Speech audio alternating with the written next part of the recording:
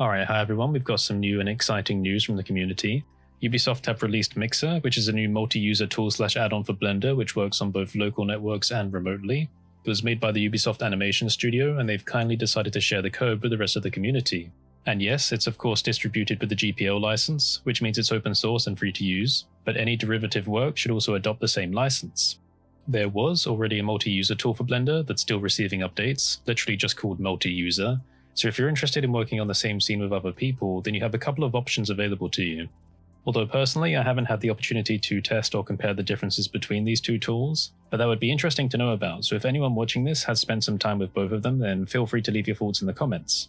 And just to remind people, Ubisoft is a member of the Blender Development Fund. They joined back in July 2019 as a corporate gold member. Back then, it was even stated that not only will Ubisoft help funding online support for Blender developers, Ubisoft Animation Studio, a department of Ubisoft Film and Television, will also use Blender for their productions and assign developers to contribute to Blender's open source projects. So them being generous enough to share the work they've done with the community is a good sign, and here's to hoping they continue. So moving on, Master Xeon, otherwise known as Jerry Perkins, commander of the HardOps and Box Cutter add-ons, has created an impressive and daunting 8-hour video providing a complete overview of HardOps. To be specific, it's 8 hours, 15 minutes, and 18 seconds.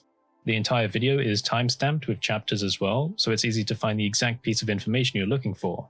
I don't think I've ever seen a video with so many chapters, but it's great to have all of this information in one place. And for those of you that don't know, HardOps is a toolset for speeding up hard surface modeling.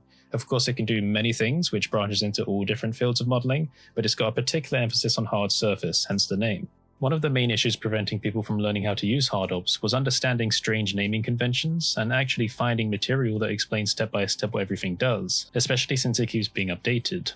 But this issue of onboarding people to the HardOps toolset is now being resolved, thanks to the likes of Josh Gambrell alongside Ryu, and now of course Master Xeon's own overview. So if you're interested in learning more about how to use the tool, or if you haven't picked it up but you're interested in seeing what it can and can't do, then I highly recommend having a skim through the video. I don't expect you to sit through the whole 8 hours, but it's good for you to know that the information is right there if and when you need it.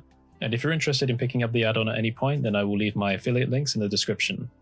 Next up, PureRef has been updated, which I'm very happy to see. And for anyone that doesn't know what PureRef is, it's an infinite canvas tool primarily designed to act as a reference board. So if you're doing artwork, you can throw around all of your references into a PureRef file, zoom in and out, pan around. The image files can also be embedded or linked externally, so it's quite portable and easy to share. If you've been watching me for a while, you may have seen it being used in some of the previous videos. This new version adds a transform gizmo which helps you to organize the images. This was always a bit tricky before because you would have to memorize individual shortcuts to rotate and scale the image. There's also a new slideshow feature which you can start with Alt-S. Autosaving has also been made smoother, and there's a collection of other tweaks and fixes. So if you've been looking for a reference board tool, or if you're already using PureRef, then make sure to go and grab their update.